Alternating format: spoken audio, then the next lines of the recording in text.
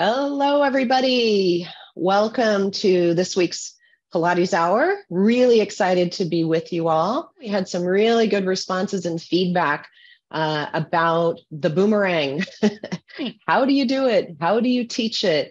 How do you make it accessible for people? And to me, it's one of those exercises that looks kind of fancy and challenging. And if you really have the body prepared, which is what we're going to talk about today, it shouldn't be that hard to do. I can think of other exercises that are more challenging. So it's kind of like a balancing act, the boomerang.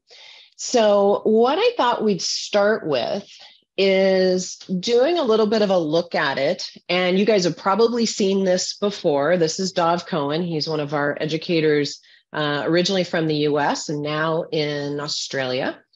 And I thought, let's just look at it just to make sure everybody's on the same page. We're doing the same exercise.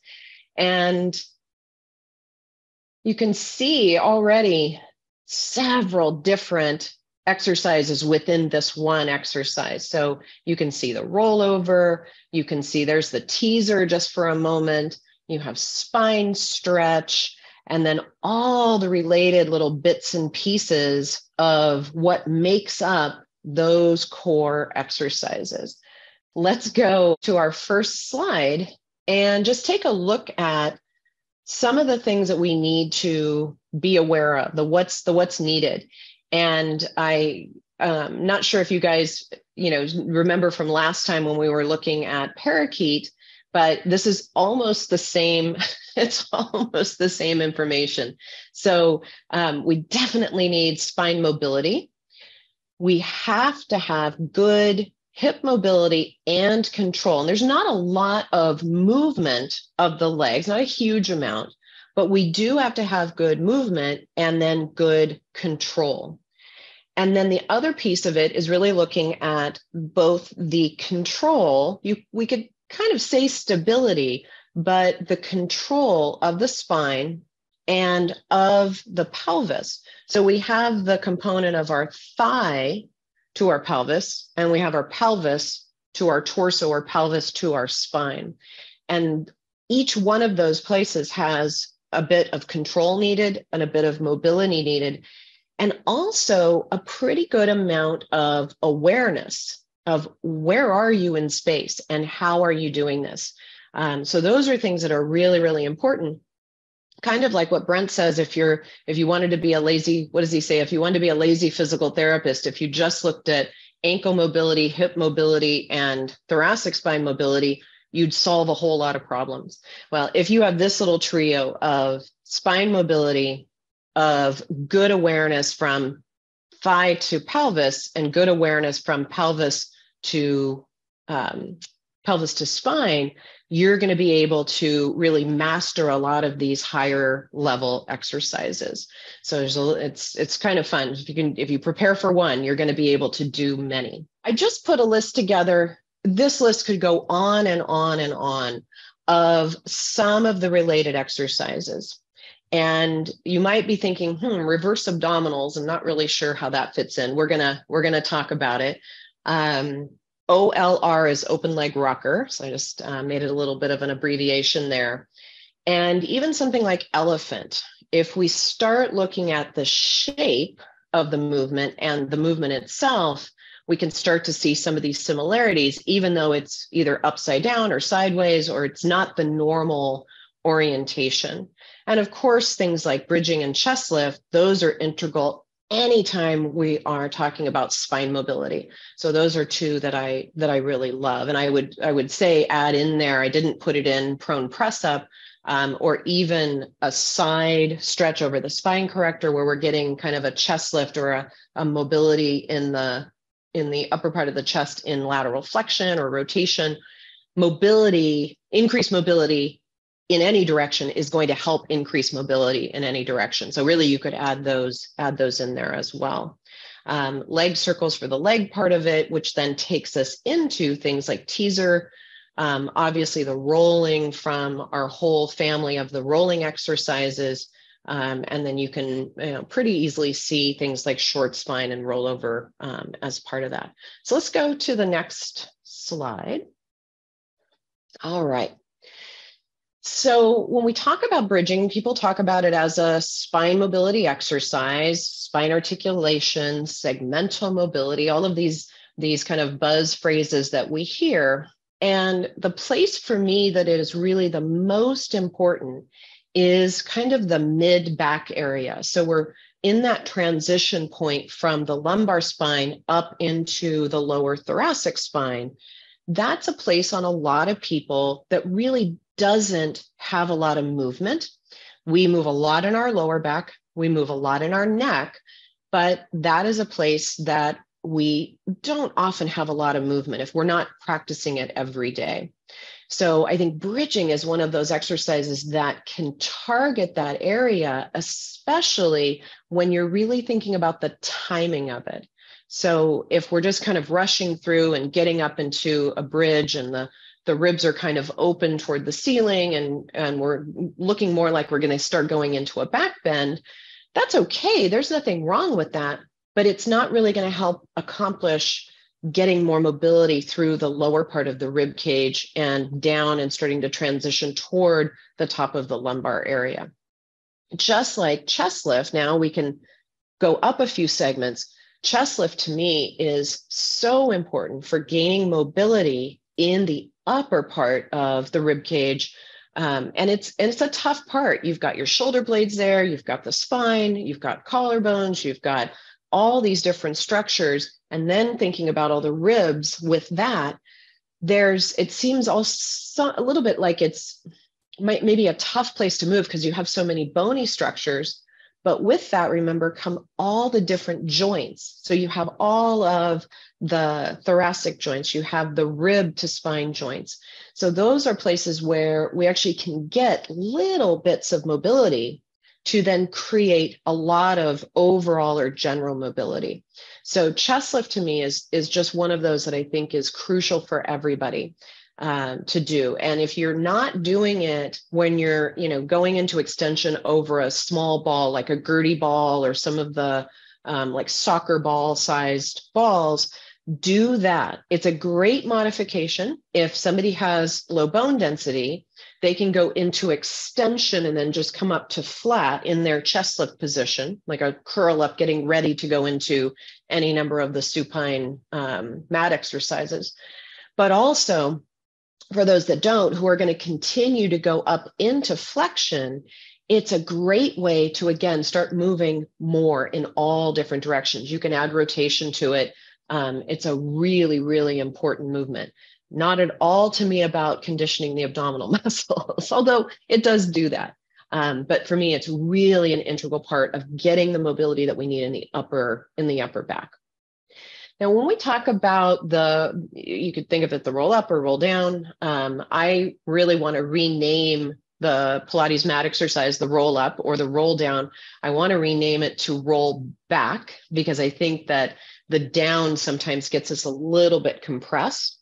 But if you're at a place where you can sit, you can just be in your chair even, or if you wanted to sit on the floor and have your legs out in front of you, the moment that the exercise starts if we're sitting up, is from the pelvis.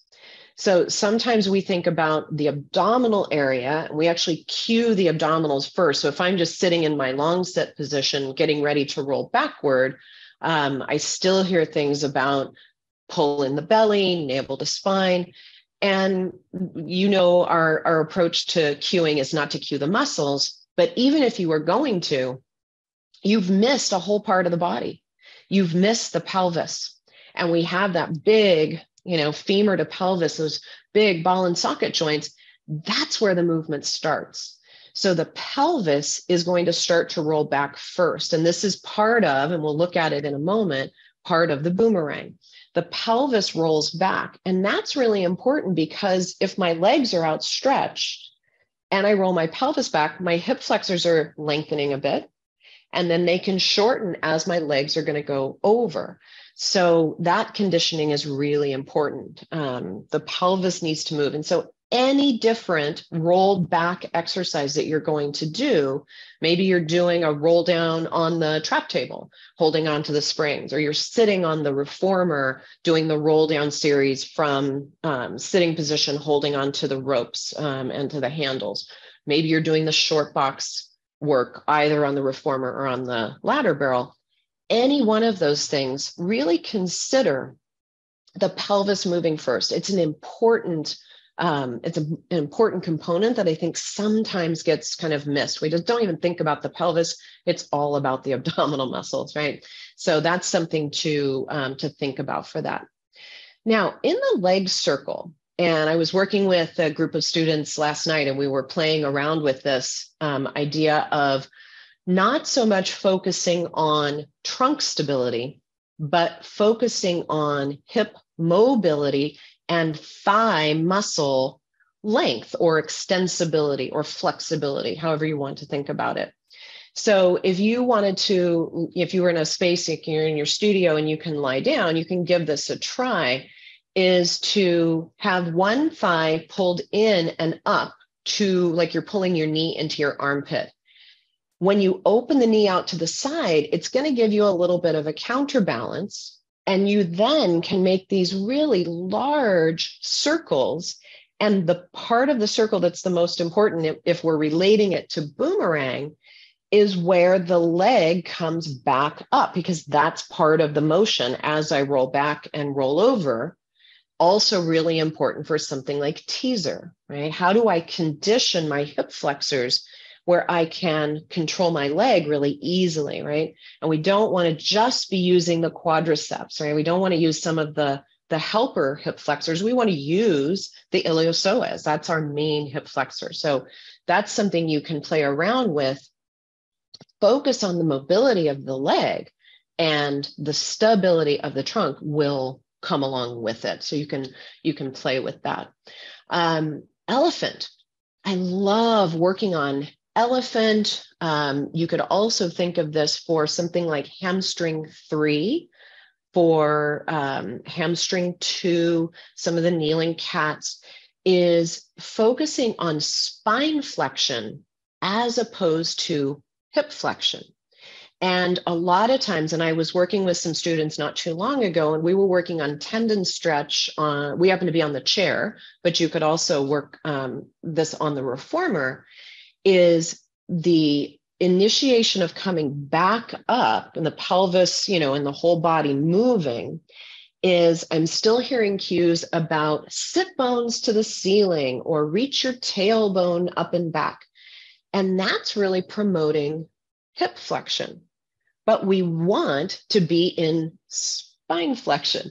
So how can you delay the pelvis moving? So now I actually want more out of the spine, different than when we were doing the roll down, sitting on the trap table or the mat exercise, is how can I create that idea of lift and total spine flexion?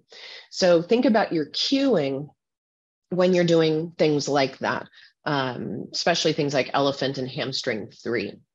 That would be something that's going to really help you get into more total spine flexion. So then this whole family, right? So rolling and seal and open leg rocker.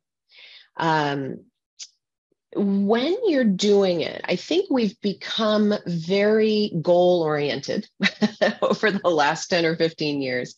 And, we talk about the journey and all of that. Is it the destination? Is it the journey? And for rolling, for me, it really is the journey. And it's not just about being able to roll back up and find your balance, but that's what's been focused on. Who cares what's happening while your body's rolling back and forth? Just make sure you get up, you can sit back up toward the sit bones and show that you have control and command of this exercise. Yet when people are doing it, you often hear them, right, when they're doing the movement. And I think it's in an effort to get back up to sitting faster than they've actually let the whole movement, that time to happen in. Like we're trying to rush the process. And I'm going to see, I wasn't going to be on the trap table here yet, but I want to just see if this will work I just want to show one thing. And again, you're welcome to try this. Don't try the wrong one. The wrong one's not so not so fun. But in your rolling, if you've worked with me before, you know that we talk about using the backs of the legs so that you can use the leg to help you come back up. And then take your time returning. Go far enough over that you have a little bit of momentum to get you back up. And don't worry if you get all the way up or not. That's not important right now if we're thinking about these further along exercises. Go far enough and take your time, because you know what it sounds like when you don't. When you rush to get back up, you can hear it. And the back just kind of slaps down, and we start to get the spine extensors in the movement. So just have that as a consideration as you're working on these exercises with people. What is actually really important about this? Is it the balance at the end? A little bit, but is it also what's happening, again, journey and destination, what's happening in the middle? So take your time with that. And maybe as a teacher, don't put so much focus on sitting and balancing, put a little bit more focus on the quality of movement as they're doing it, right? And make sure that people really are getting far enough back up onto the shoulder area, not putting weight into the head, but the head is going to touch the mat. I've seen a lot of people lately going so small that their head doesn't even get close to the floor. If you've prepared the body right with chest lift, if you really have good mobility up through the upper part of the rib cage and spine, they will have the capacity to roll over, be on the top of their shoulders, and have the head free of weight or free from pressure, because we don't want to balance on the back of the head. So just have that in consideration as you're going into your rolling and seal and open leg rocker and all of those things. Reverse abdominals. I'll show this in a moment. And this is where we are, we're set up to start on the reformer. So sorry, I threw Melissa a curveball there. As much as we rehearse, sometimes, you just got to go with the moment. So reverse abdominals, I think of this a lot, again, as a hip flexor conditioning exercise. And the important thing, and I know I've mentioned this with other exercises if you've tuned in, and I've talked about this before, is to, as a teacher, put your fingertips right at the hip flexor area.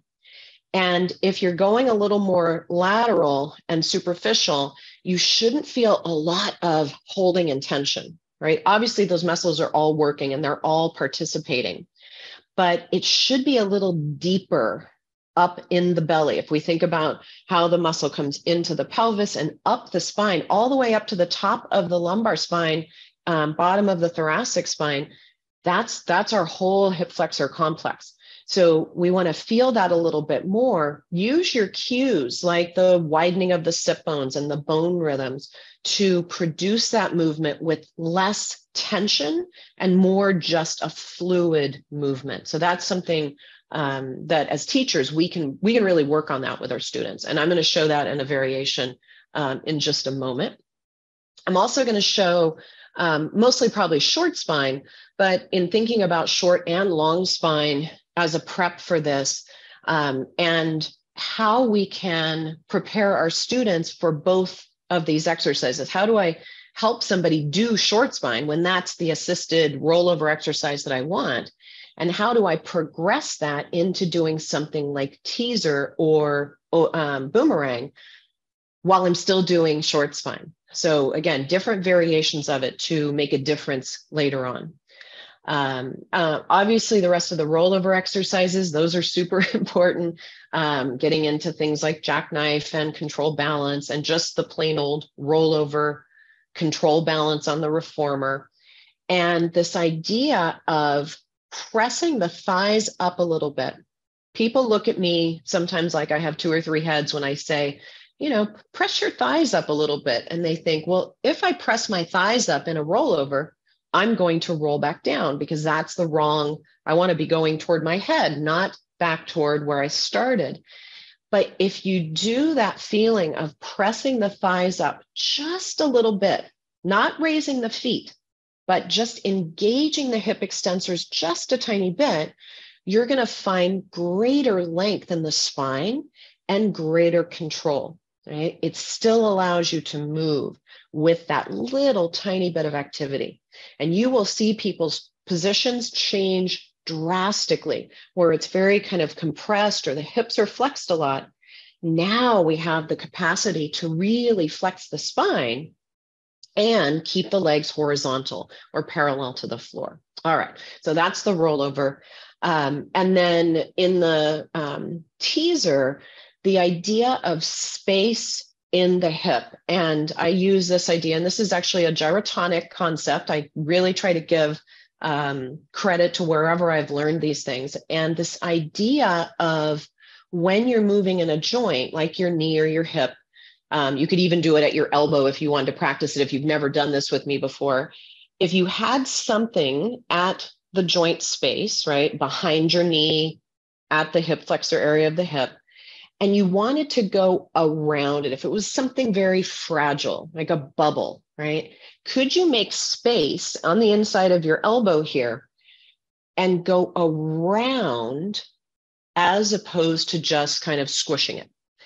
And the first couple of times, again, people think, oh my gosh, she's crazy. What is she talking about?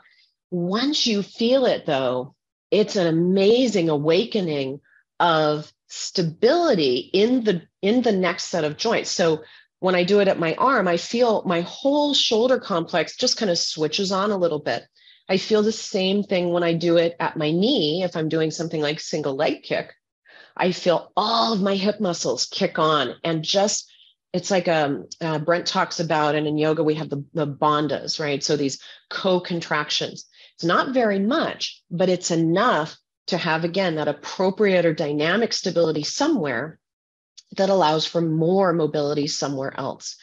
That's a really important concept. So when you're doing teaser, imagine as the legs are lengthening and coming up, it's less like the old gymnastics V-ups that we used to do, and more as if you were really moving the femur backward and around in the socket. So just some ideas to play around with your cueing. And of course, the seated balance piece is really important because that is part of Boomerang. We want to be able to have the momentum, but then stop and then go into the spine stretch part. So really knowing where each person is responsible for knowing, I suppose, where they need to be sitting on their pelvis so that they can balance without the spine going into extension for any long period of time. Those little wiggles are great. If you're there and you're trying to find your balance point and your body is searching for it, that's fantastic. That means that your whole system, your nervous system, the muscular system, everything is searching for this goal of, do I need to be a little farther back, a little farther forward? What do I do? So as teachers, I think we can give a lot of the responsibility back to our students. I don't have to know where the exact position is for all 10 people in my mat class. I need to create an idea where they can then have that feeling. So, all right, well, let's get on the equipment a little bit. I'm going to start on the reformer. In reverse abdominals, I mentioned the regular one that we often do is just plain hip flexion. And just making sure everything is seen. Yeah. So as we're there, be sure, this is something really important. Again, how are you starting it for the client? How are they learning it? And then can you make it more challenging? In this exercise, please, please, please let your students, and even in your own body, get into this parallelogram shape, not with the shoulders directly over the wrists, but with the body leaning a little bit more forward. It's going to make a world of difference in creating more stability around the shoulder girdle that allows for me to have movement at my hip joint without any overdoing it. I'm just using the muscles enough to complete the task of pulling the carriage in and out. And it should have a little bit of a controlled, not quite a swing, not so much like scooter, but it should have a controlled movement back and forth that's really free flowing. So if you're seeing reverse abdominals and you're seeing people's expression and you're seeing them really pull hard, change something, either put them more forward, change the springs a little bit, do something so that they can get into the movement, but be efficient with it. Now, the variation, which is really nice, is to do this with spine flexion. And we do it. It's not anything I made up, but just as an idea to get into trunk flexion without so much hip flexion or hip flexor contribution or addition, right? So we want the hip flexors to stay out of it a little bit now, just for the feeling of it. And this is the same idea as something like elephant. The movement is not always that big. And it's not about me. I'm not trying to, engage my abdominals. What I'm thinking about is actually trying to leave my legs almost behind, like if my legs weren't even there, and just get my spine to change shape. Okay? So you can work that in, because that's an important part of all of these rollovers, is being able to have control of the mobility to do it, and then the control of the rollover or the spine flexion piece. So just some things to consider when you're teaching those exercises. And again, it's not just about the abdominals. It's really about conditioning the body to be in these different shapes. All right. So then I was thinking about short spine and long spine, and how I hear people ask often, oh, do I start my rollover and start lifting my pelvis when my feet are way over here, or are my feet above me, or are my feet over me? And how much is the right amount? And it really depends on, are you teaching this movement to somebody for the very first time? They are now just starting to explore short spine or long spine, either one really. And you want to give them a little bit of the mechanical advantage to be successful. So if I want somebody to be able to roll over, but I leave their feet out here and ask them to start rolling over with their body, with their legs out here, most people can't do that. And so it's a little bit unfair to start somebody there. So let them start in a lot more hip flexion and learn how to roll over. So that'll be what this is going to look at. And I don't know if you guys will pick up all the creaking of my old reformer, but it's quite a tune that it plays when we use the straps. All right. So for a beginner, again, I'm going to let them flex their hips quite a bit, because I want the weight of their legs to be over their body, right? Again, it's a little bit of a mechanical advantage. So if my legs and the weight of my legs are over my torso, just naturally, my pelvis is already starting to lift. It's fine if the knees are bent, right? This is not so much about keeping the legs straight and having this great, hamstring flexibility. It's really about getting the weight of the legs over and then allowing the body to roll. So that's how I approach the movement. Once I'm ready to take somebody farther and go into short spine with less hip flexion, thinking of doing things like boomerang and teaser, right? Now I am going to start from way out here. I'm now already starting to roll. You can do whatever ending you like. I love doing this bent leg roll down because it really does help people understand the spine mobility part of it including all the soft tissue. I have to say, as I've aged, what I notice is that it feels like, my fascia and my paraspinal muscles aren't so easily extensible. So this is another place where you can work on that.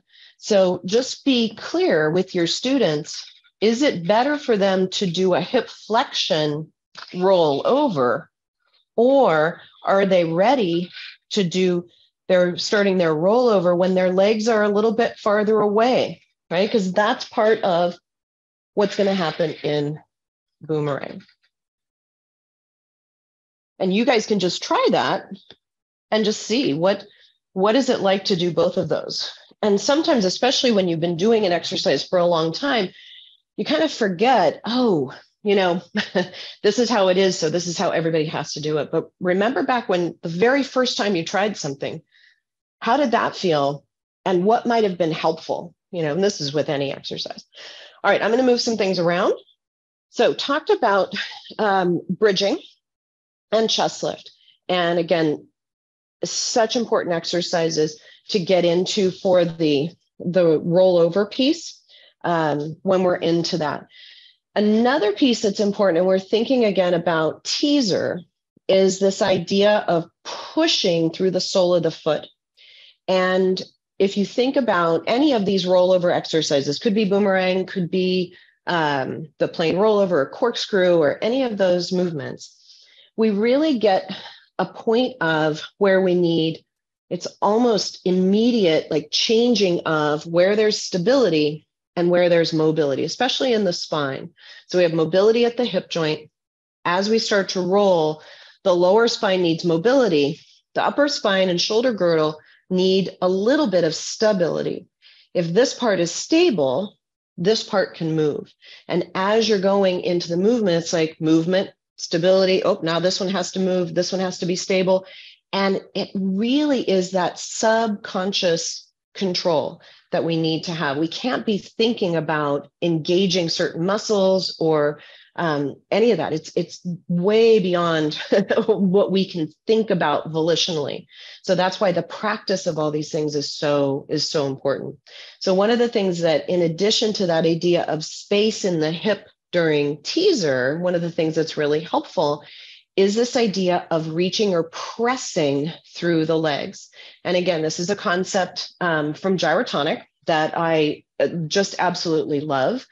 And it's the idea of the fifth line. And it is kind of thinking of the cross section of the leg and the center, like what is the center? And if you come to your foot, if you are a gyrotonic person or gyrokinesis, you know this well, it's more or less under where the ankle is. So under the talus, you can see the leg bones come down, sitting on top of the talus, and just kind of under that. I often describe it to clients as the place where the heel and the arch start to move into one another. It's where they change, from one to the other. And that place is really a strong, energetic place that we can reach through during things like the teaser.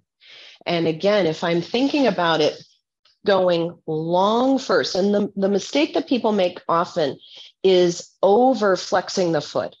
It's not pulling your toes back as much as you can. It's just keeping the foot neutral, the ankle neutral, and sending energy there. So instead of it being a short motion here where I'm just kind of collapsing in my hip, I'm reaching long and going around. That's that idea that I was talking about earlier. So when you're doing things like teaser, really get into that feeling. Start it way back when you're maybe doing something like single leg stretch, right? You can already be pushing and reaching through the foot to give you that sense of length. Very, very helpful. So let's actually get into a little bit of the boomerang and put some of these pieces together. This almost always makes me think of Lolita. We've added a little bit to it. From the very beginning, I've learned it with almost like the dying swan feeling. If you are a Swan Lake person, you've seen this before, of getting into the spine stretch shape, and then the rolling back. And here's the moment where I could think immediately lift my legs up. And there are people that teach it that way, that almost from here, the body just starts to move and the legs pick up right away. That's great. But most people can't start there. They don't have the control to keep that position. Let them roll back a little bit. When they have balance between the weight of their legs and their torso, the legs will start to pick up on their own. So it'll naturally rock backwards. Once somebody feels that, then they can keep that shape a little bit deeper in hip flexion. But in the beginning, allow again the pelvis to roll back and then the legs to lift, and you get into that shape of the rocking. Okay. I was talking with Brent about the idea of why, for some people, me in particular, it's easier to do some of these things with my legs crossed. Why is that? And we were talking about a few different things. A lot of times people talk about just the adductor part of it, right? Your adductors are on, so that makes it easier. It probably plays a role, but I don't know if that's the only reason. And one of the things we were talking about is, again, the idea of hip flexion and hip extensors working on both legs. So my bottom leg is pulling up, my top leg is pushing down a little bit. And what does that do to the movement? What does that do to help me be a little bit more stable in the thigh to pelvic connection? So things that we've been thinking about. So rolling back, I'm already thinking of reaching long and going around. I get into my shoulder stand change. And then as I roll, there's that moment where I want to keep my thighs away from my body. The other option would be drop. Now I'm short and my body is pulling in on itself, and I'm not going to be very successful at getting back up. Okay. So that's where you're going to push the thighs away just a little bit. Practice that in the roll up, the rollover, and that will be then already automatically part of the person's movement.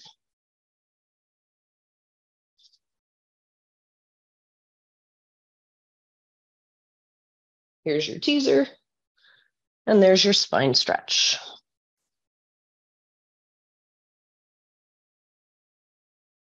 I love the arm circle to it. And that's a timing piece as well of when do you circle the arms? And it's one of those pieces where if we don't have good control, not good muscular tension, but just good control, the arm circle could potentially bring us into extension. So how can we get the sense of control? And I think of that as going back to things like rowing, right? If I'm working on some of the rowing exercises, I've got all of these pieces where I have a certain body position to hold, and I've got to move my arms. So that's another piece that could be helpful with that. Alice asks, in quadruped on the reformer, is the amount of flexion safe for clients with osteoporosis? I think probably not. Not so much that you're going into flexion, because that could potentially be done safely, especially in the lower spine. But what I'd be more afraid of is kind of the valsalva, or the holding of the breath and the compression that would probably accompany that motion, the reverse abdominals that I showed going into the flexed position. I'd be not worried, but I'd be concerned that they're creating a little too much intra-abdominal or intrathoracic pressure while they're doing it. So I would say probably not. I think there are other places that you can work on, lumbar and low thoracic movements toward flexion that don't have that same risk. So that would be my answer on that. And again, of course, it would, depends on the person and what spring setting you use. But I think on that one, the risk is probably a little bit more than I would want to invest in that movement, and probably could do it some other different way. Great question though. Thank you for asking that. Let's see. Ines is asking about a client with an L4-5 fusion and any recommendations or modification or completely avoid. I would first check in with either their therapist or the therapist, probably not so much the physician, and see what that person thinks about it. If they had just one segment fused, or the two bones fused together at one level, I imagine if they have good mobility in the rest of their spine, good control and awareness, good hip mobility and control, I would think it would be possible for this person to do this. Now, answering this, of course, without seeing the person, I really can't give an answer on that because I don't know how this person moves. But I would think that it would be potentially okay, because a lot of us walk around with not a surgical fusion, right?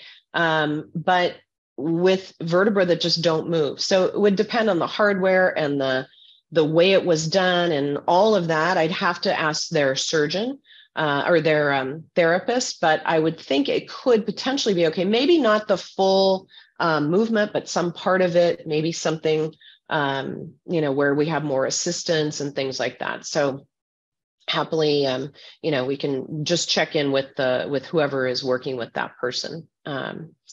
All right, Kathleen, I create a channel. Oh yes, absolutely. I create a channel for the tailbone to be more comfortable for some clients. What other tips do you have? I do the same thing. And of course, I don't have my props here with me, but there are a lot of people that their tailbone, either from a fall or a fracture or just the way that it's shaped, their tailbone actually pushes out and is very uncomfortable when you're sitting kind of back on the sit bones or back behind the sit bones. And so I usually put two mats side by side and leave a little bit of space and create, like you said, a little channel, a little place where the sides of the pelvis are supported more under the sit bones and the sides of the buttocks.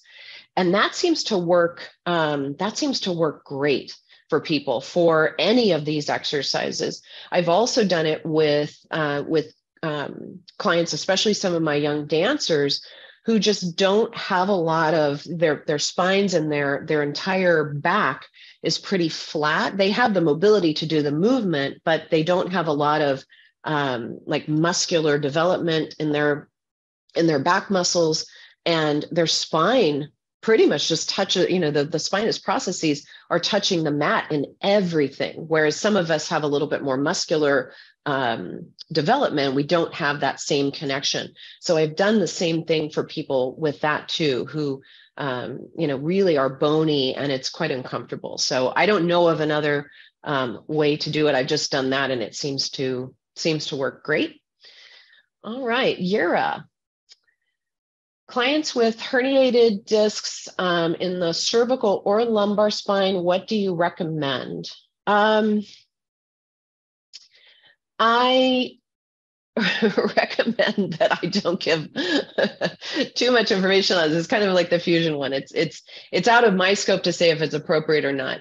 And it depends a lot on if the person is symptomatic, right? Are they in some sort of a flare-up? Is it more acute? Is it more chronic? And what bothers them? So again, a lot of people have disc herniations. If we went out and gave people, MRIs who didn't have back pain, we would see that on the films, it shows some disc herniation or disc bulge, but they don't have any symptoms. They don't have any pain or discomfort. So a lot of people have these things and move with them and live with them without any discomfort or any problem. So it's possible. And it would depend on the client. Is it something they really need to do?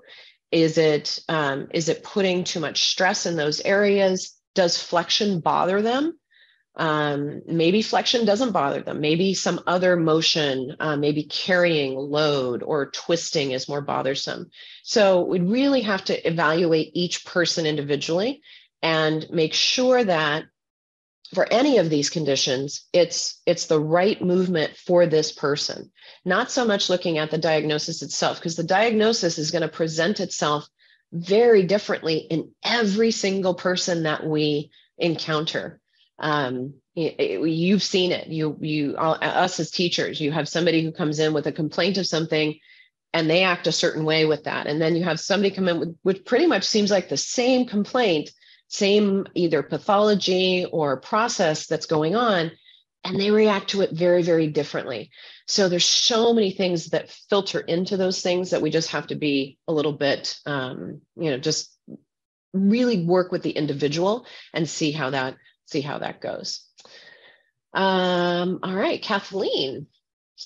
Some of my hip bursitis clients do have an issue with the crossing of the legs and an increase in their symptoms. That's possible.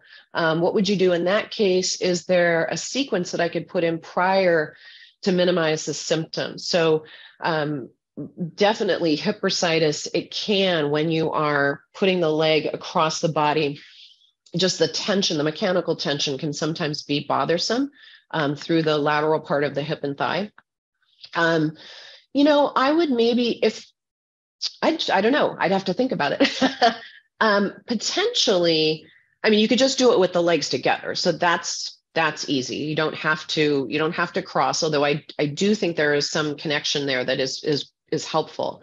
But maybe if they did want to cross, I'm thinking of, could you have the legs crossed but not be so close together? I don't know. I'd have to think about how I would do that. I would just have them keep their legs side by side, and I think that would probably be fine. You're going to lose a little bit of the that inner leg connection, whether it's the hip flexors and extensors and the adductors, whatever that is. But you could do it. You could certainly do it that way, and then I just play around with what they're doing. And really with bursitis, the main thing that makes bursitis better is don't irritate it. Right. The bursa, those little sacs, they're very temperamental. And so the best way to improve the symptoms and decrease the symptoms is not to irritate it in the first place. So I would work on that.